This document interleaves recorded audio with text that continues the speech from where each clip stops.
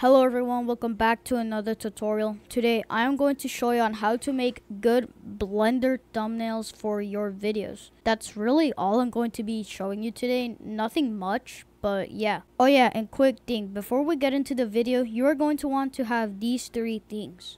Okay, so the first thing, you're going to want to have a good PC or a good laptop with these specifications in the screen. Okay, so the second thing you're going to want to have is Blender.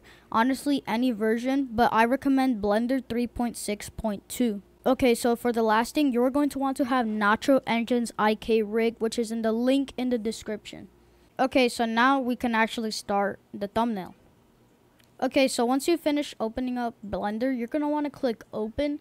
And what you're going to want to do is you're going to want to select the thing we just download right now. Okay, so once you finish downloading it, you will have this. Okay, so now you're going to want to go right here and you're going to want to click viewport shading. Now, once you do that, you're going to want to go right here, click on this and click shade smooth. Now, you're going to want to go right here to the render and click ambient occlusion. I don't know how you say that. Really weird word.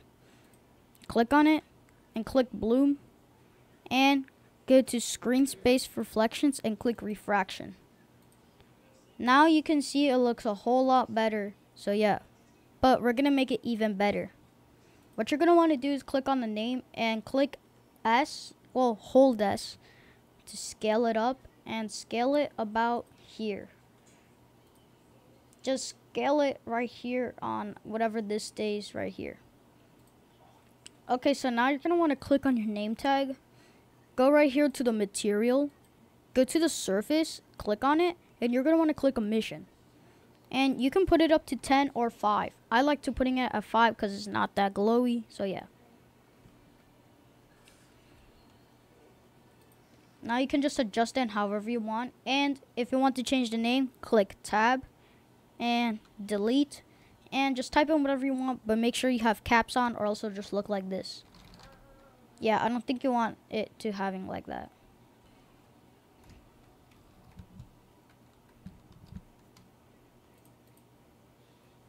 And before we do anything else, make sure you come over here and click this little thing so you can have this out. And you can even put it out more, but I don't recommend you putting it that much. So yeah.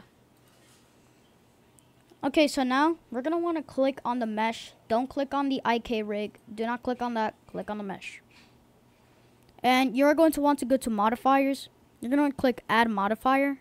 And you're going to want to put subdivision surface. Now it does look all wonky, but you're going to want to come over here and click simple. And you're going to want to put it up to 2. Sorry. You can see it looks way better. Now you're going to want to click and add modifier again and click solidify. It just makes it a little better, so yeah. Okay, so now we have this. Click on the sun, go to data or the little light bulb. Go click shadow, click contact shadows, go right here to the strength and put it up to 10 or 15. But I'll put it for 10. Oh yeah, and by the way, make sure you have an idea for your thumbnail, so yeah. Okay, so now you can add in the map, but if you don't want to add in the map, you can click Shift A, click Mesh, click Plane, and you can scale this up by using S, and you can just move it down. But I'm going to get the actual map, so yeah. To get the actual map, you're going to want to go to the link in the description. It's going to bring you to a Discord server. By the way, that is not my Discord server, so yeah. Once you join the Discord server, you're going to want to go to Rules and Verify, and you're going to want to click this Verify button. Also this one, and you're going to want to select just those. Now you're going to want to go to the rules right here, and you're going to want to click right here, this, and also that. You're going to want to go to the animation assets, and you can just right here, you're going to want to click on these ones. By the way, quick thing, if you're going to download the gorillatag sky jungle map, Okay, so once you finish downloading the zip, you're going to want to click open file, and then you're going to see this. You're going to want to drag and drop it to your desktop or your downloads. I recommend dragging it to your downloads so you don't take a lot of OneDrive storage. Oh yeah, and quick thing, to put cosmetics into it, you're going to want to go to the link in the description again. Okay, so once you're here, you're like, Squishy, there's no download button. Well, you're wrong. You're going to want to click on the code, and you're going to want to click download the zip.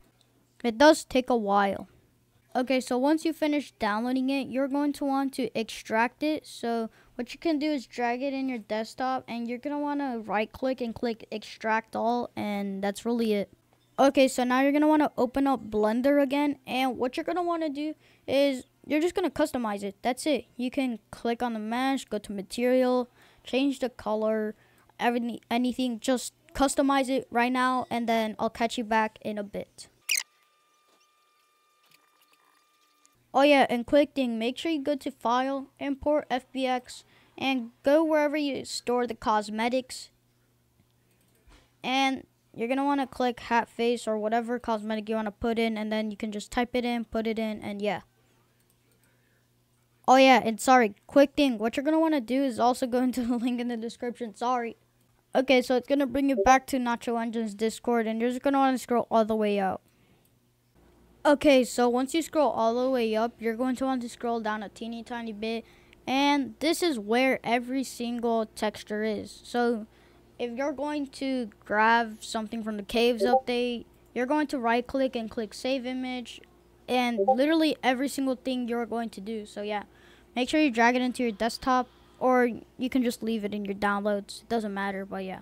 Okay, so you're going to want to go back to File, Import FBX, Desktop, and you're going to want to go to Cosmetics, Hat, Face, and I'm going to put it the top hat because I have the top hat. Of course, why not? And then you're going to want to put it up. You can shade it, you can right-click, shade it smooth, shade it auto smooth. I like shading it auto smooth because why not? Okay, so once you finish adjusting it, you're going to want to click on it, go to shading, and zoom in, zoom out, or whatever you want to do. Go to closest, make sure it's diffuse color texture, click X, click open, and since this is a casual cosmetic and it's not from any seasonal update or whatever, you're going to want to put the hat last texture, so yeah. And now you're going to want to keep on holding on the top hat, shift, click your rig, go to pose mode, and click on the head, and control P, not B, okay? Control P, okay guys? Click bone, and there you go. Now you're just gonna want to do the same thing if you're gonna add more cosmetics, so yeah.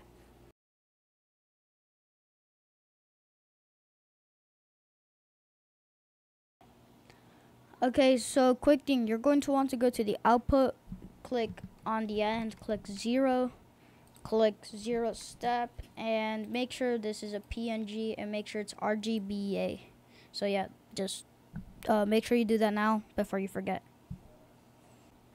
Okay, so now you're gonna want to click on the rig, click pose mode, and this is where you actually start doing your stuff. I'm not going to add a map because this is just a tutorial, but yeah.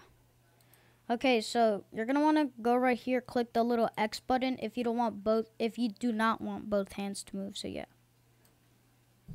and you can just adjust it however you want. So yeah, you can move it, you can move this, rotate it, you can go like that. I don't know why you want to do that. And yeah, by the way, if you want to prevent less lag, make sure you go here. So yeah, it'll lag a little, but yeah.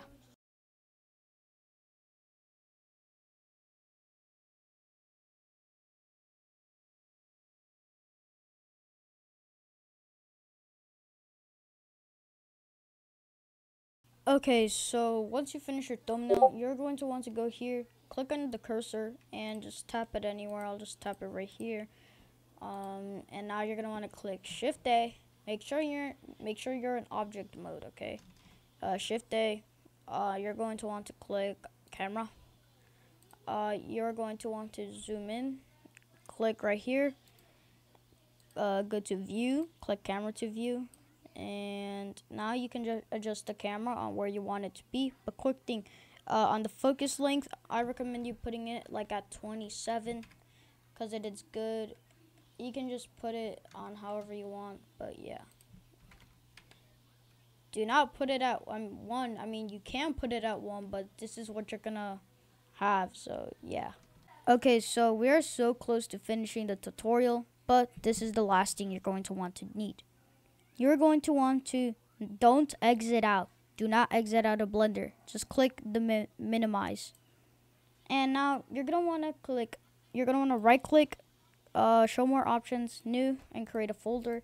And just name it whatever you want. You're going to want to go to render, and output. And you're going to want to go right here where it says output. Make sure this is PNG, RGBA. Click the file. And now you're going to want to put it on the new folder we just created on our desktop. You're going to want to click accept. And now you're going to want to go over here, click render animation.